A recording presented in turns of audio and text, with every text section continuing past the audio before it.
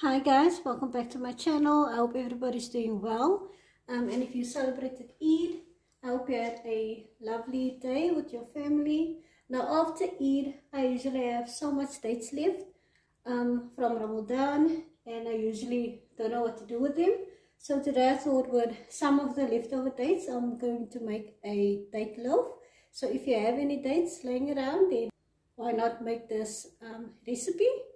Now in my bowl, I've got 125 grams of soft butter. Now I'm using salted, but you can use unsalted, and I'm sure margarine will work as well. My oven is preheating at 180 degrees. Now to my butter, I'm just going to add 3/4 of a cup of sugar. I also have a half a cup of boiling water. And to that, I'm just going to add 1 teaspoon of bicarbonate of soda. Now I'm just going to cream together my butter and my sugar.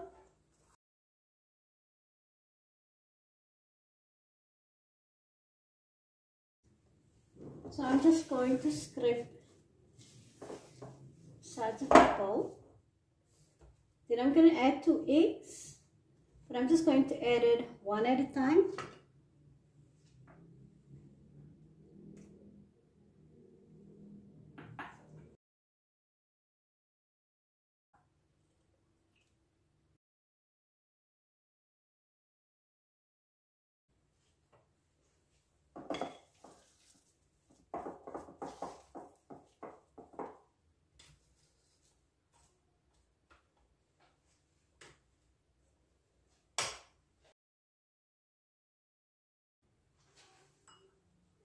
And now I'm going to add 1 cup of dates that I've just chopped up.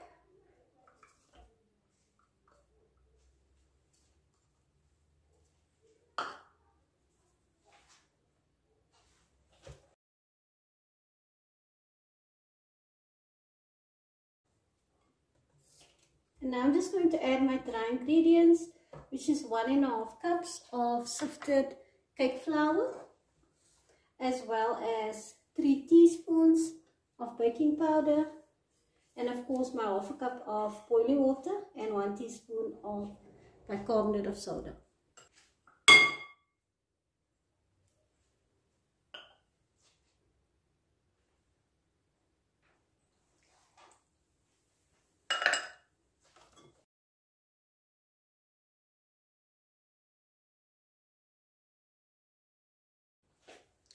And I'm just going to give it a stir, just to make sure that all the flour is incorporated.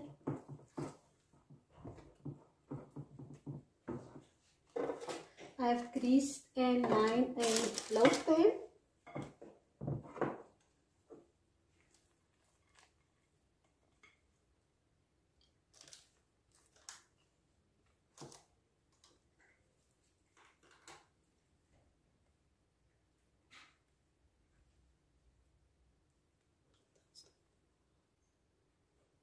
Okay, so now I'm going to place it in the oven, 180 degrees for 5 minutes. Then I'm going to reduce my temperature to 160 degrees Celsius until toothpick inserted comes out clean.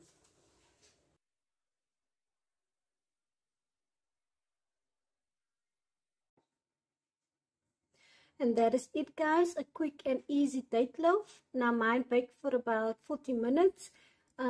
But remember, all ovens vary in heat. So check if a toothpick inserted comes out clean, your cake should be done.